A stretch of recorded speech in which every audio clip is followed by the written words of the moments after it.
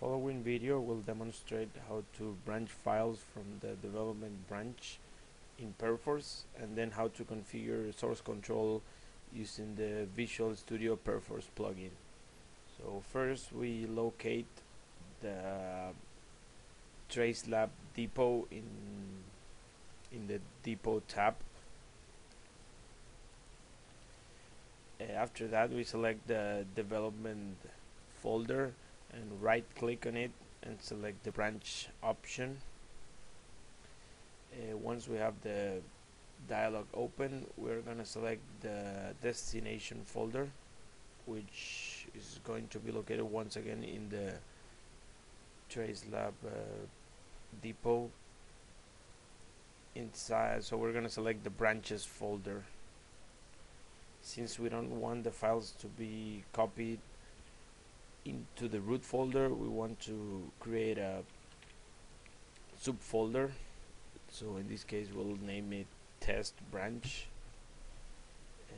After that we can click preview to see the changes that are about to be submitted.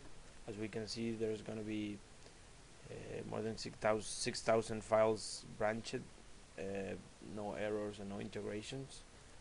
So since everything looks okay, we can click on branch and perform the operation.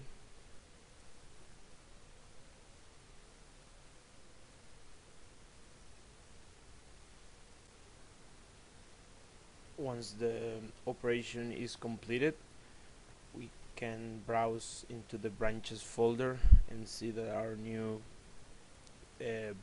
folder has been created and that all files has been copied, and we can actually open the dev folder and see that we actually have the same folders and pretty sure exactly the same files. And also if we look into the workspace view, we will see now that we also have the test branch created inside the branches folder. Next we are going to fix the bindings for the TraceLab Visual Studio project. So for that we proceed to our newly created test branch and go to the TraceLab folder and browse through the files until we find the TraceLab WPF solution file and double click to open it in Visual Studio. Once Visual Studio opens, we'll get an error saying that source control cannot be found, so we're going to click OK on that, and Visual Studio is going to ask if we want to work temporarily without source control or we want to completely remove source control. So for now we're just going to temporarily remove source control so we can actually fix it.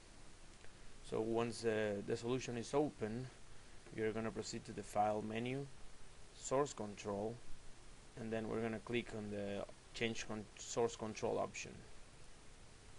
In here, as we can see, the status for all the projects is not control, so that means that each one of the projects is not connected to the Perforce server, so it's not under source control. So for this, all we have to do is first select all the projects, or we can do it individually, and then click on the bind option. This is going to ask for our Perforce credentials, so we just have to verify that everything is correct. Just click OK, and now as we can see, the status for all the projects has changed to valid. So that means that the solution is now under source control. So we're gonna click OK to actually accept the changes, and we're gonna Perforce is gonna ask us to check out these files to actually modify them. So we're just gonna click on check out to perform this operation. As you can notice on the right column, there's some files that has a red check. That means that those files were modified with the previous operation.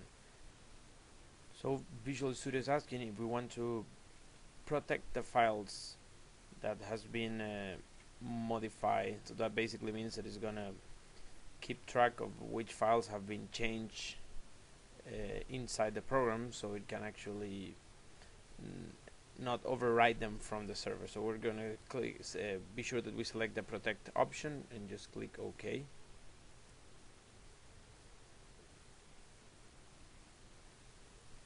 Once that operation is done, we're going to proceed to close TraceLab and go to Perforce to actually submit the changes that we just made. As always, as we can see in our default change list, these are the files that were modified inside Visual Studio. So what we would like to do right now is select the change list, right click on it, and select the option revert on change files, and that's gonna remove the files that were actually not modified during the operation. So we're not gonna, we don't want to submit a new version of files that were actually not modified. And lastly, the changes that were made to the solution file are actually not necessarily to be submitted. So we're gonna right click on it and select the revert option. Perforce is gonna ask us to confirm that we want to revert the files, and yes, we're gonna revert by clicking on the revert button. Now, so we want to confirm that our changes actually are working. We're just gonna once again open the solution file for TraceLab, and as we can see, once the solution is loaded, now there's no warning from Visual Studio saying that the source control is not working.